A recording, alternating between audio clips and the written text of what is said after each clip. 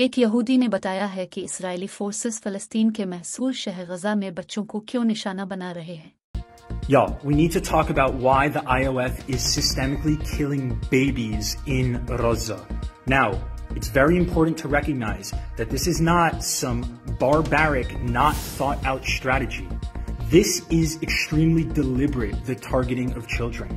Why would the IOF be so insistent on attacking hospitals, destroying hospitals, killing literal children, making sure that incubators are turned off so 30-some children who are barely even alive get executed? There's a reason behind this. And the reason is because the Israeli state knows that if these children live, they will be the biggest freedom fighters in the history of the world. ایک یہودی کا یہ تبصرہ آباد کاروں کے نفسیاتی خوف کو آشکار کرتا ہے جس میں وہ اپنے بھیانک جرم کی وجہ سے مبتلا ہو چکے ہیں۔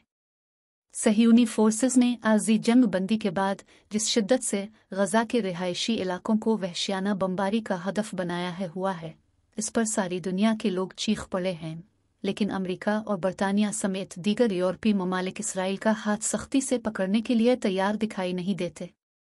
لوگ حیران ہو کر یہ سوال کرتے ہیں کہ آخر صہیونی فورسز اتنی درندگی کے ساتھ جان بوجھ کر بچوں کو کیوں نشانہ بنا رہے ہیں، اسپتالوں کو کیوں تباہ کر رہے ہیں، انکیوبیٹرز کو کیوں بند کرنے پر زور ڈال رہے ہیں۔ اس کی وجہ ایک یہودی نے خود بتا دی ہے۔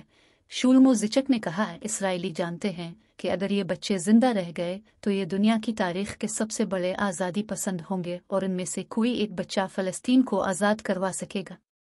یہودی نے کہا، یہاں تک کہ اگر اسرائیل حماس کو تباہ کر بھی دے تب بھی وہ جانتے ہیں کہ یہ بچے جن کے سامنے ان کے خاندانوں کی نسل کشی کی گئی کبھی نہیں بھولیں گے، اور جو کچھ آباد کاروں نے ان کے گھر والوں کے ساتھ کیا ہے وہ اس کو کبھی معاف نہیں کریں گے۔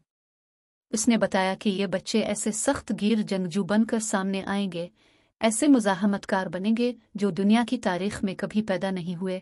اسی وجہ سے اسرائیل ان بچوں کو نشانہ بنا رہا ہے۔